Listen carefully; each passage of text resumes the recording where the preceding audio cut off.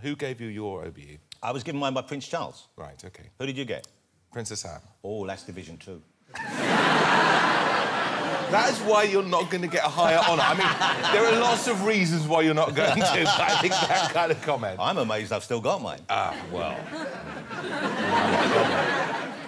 Yeah, so it was great. And it was a really nice day out, but it's quite... You know, they had to sit there for about 3 hours. It's a long day. It's a long day. And so did you go somewhere special afterwards? You went for a lunch or you went I went for lunch and I invited you, but you couldn't come. Well, I could have come. I just didn't want to, but... Did you... Well, I actually invited Simon Cowell and he said to me, do you think I want to go and celebrate with you while you get an honour? I was actually really angry and I went, well, you might. He was like, do you think I'd be pleased for you? Because he's very competitive. That's a strange thing. And he thing, thinks he should get a knighthood. And do you think there's a chance of that happening? No, sir. No, sir. Not if I have anything to do with it, no.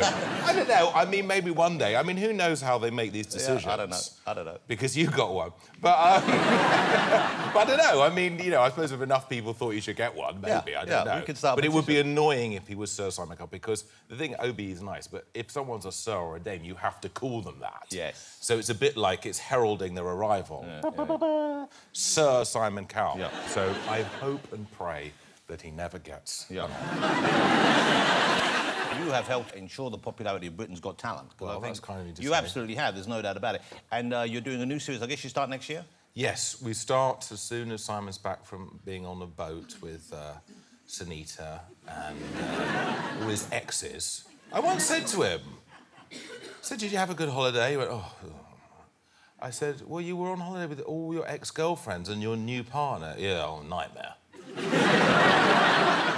Why did you invite them? I mean, this doesn't go down that well, does it? Oh, by the way, who else is coming? I thought I'd invite all these other women I slept with in the last 10 years. I mean, this is not a good idea, is it, for a holiday? But you're obviously fond of him. Didn't you get your mother to bake him a cake? Is that what Yes, well, he said, I was talking to my mum and she was coming to the show the next day and he said, get your mum to bake me a Victoria sponge cake. And then she brought it in and he tasted it and went, bit dry. My mum was really quite crushed, but he couldn't help just actually, you know, judging it. He couldn't help being negative about it.